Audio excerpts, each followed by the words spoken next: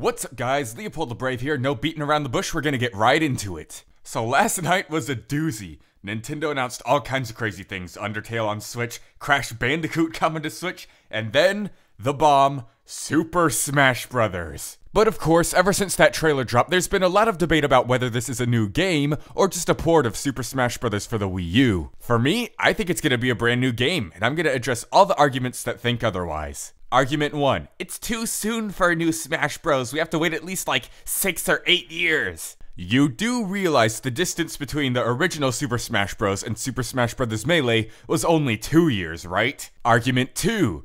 It's releasing the same year it's announced. What? This is too rushed. Why is this so soon? It's gotta be just a port. No. If you remember, Sakurai made a big deal about how Super Smash Bros. Brawl stuff got leaked after its release. And then, of course, there was that huge roster leak of Super Smash Bros. 4 a couple months before it got released. Obviously, he wanted to keep this one super quiet and secret, so no secrets would slip out. Now, for the reasons I think this is a brand new game. 1. Breath of the Wild link, obviously. 2. The new logo, obviously. 3. It says copyright 2018 at the end of the trailer instead of copyright 2014/2018. It says original game at the end of the trailer. The press release says it's an all-new game. Sakurai said he's been working on this title in silent day after day. They didn't show us any gameplay yet. Why bother hiding it if it's just a port? And this was a brand new style of character trailer. It didn't do the shing at the beginning, and it didn't have that little blank joins the battle card once it became obvious the Inklings were in Smash. Speaking of the Inklings, let's talk about NEWCOMERS.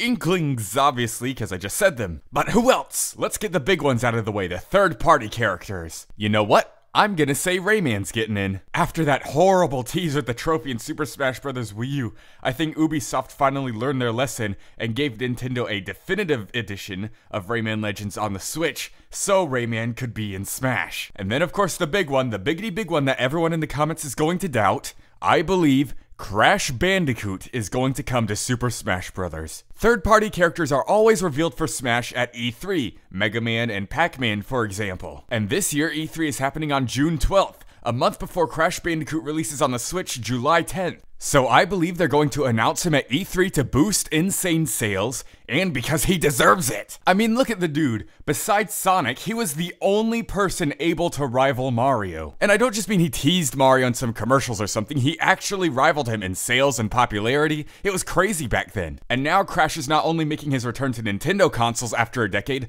but he made one of the biggest comebacks in video game history ever. Even as a PlayStation 4 exclusive, the Insane Trilogy was able to sell 4 million copies. Just imagine how many copies will be added once it moves to Xbox, PC, and of course, Nintendo Switch. As much as I'd personally love a Tekken character to slide in there, nobody is more likely and more deserving right now than Crash Bandicoot. As for Nintendo newcomers, we know we're gonna get a new Fire Emblem character, a new Pokemon character, but what about someone I can name? You know what? I think we're getting Springman and Ribbon Girl from ARMS. They're gonna be alternate costumes like the Inklings probably are. I mean, yeah, not a ton of people really care about ARMS, but that didn't stop Shulk from getting in Smash Bros. 4.